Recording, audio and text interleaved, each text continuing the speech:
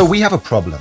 Right now, somewhere in the icy wilderness of Patagonia, something ancient is stirring. Not wildfire, not explorers. No, this. A sleeping giant, one of hundreds, is being awoken by climate change. We all know the glaciers are melting. We see it on our screens, we see it on the news. But what most people don't realize is this isn't just a problem of raising sea levels. It's also messing with the Earth's crust. That is apparently a big problem. You see, ice sheets don't just sit on land, they push it down.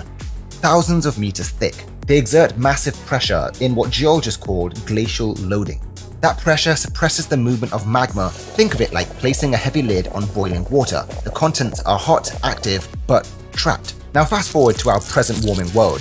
As glaciers retreat, that pressure is lifted. This process is called glacial isostatic adjustment. And what happens when you lift the lid off that pot? Well, the magma decompresses, gases expand, pressure builds, and boom, volcanic eruptions become way more likely. A recent study in Chile looked at 6 volcanoes that were once under the Patagonia ice sheet. And they found that once the glaciers disappeared, so we're talking about 17,000 years ago, volcanic activity didn't just resume, it got worse. Eruptions became more frequent and more explosive.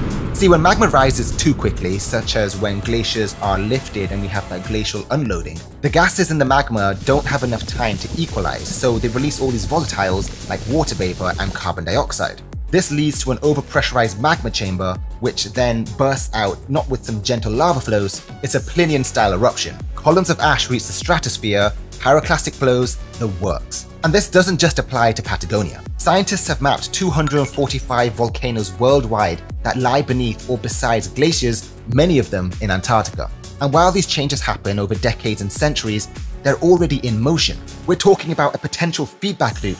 Ice melts, volcanoes erupt, those eruptions release more CO2 and aerosols, which can in turn heat or cool the planet depending on the scale. Glacial melting is a visible crisis, but deep underground is triggering invisible consequences. We're not just changing our atmosphere, we're changing the very tectonic behavior of our planet. This is Earth's deep time, accelerated by us, and the planet, well, is responding.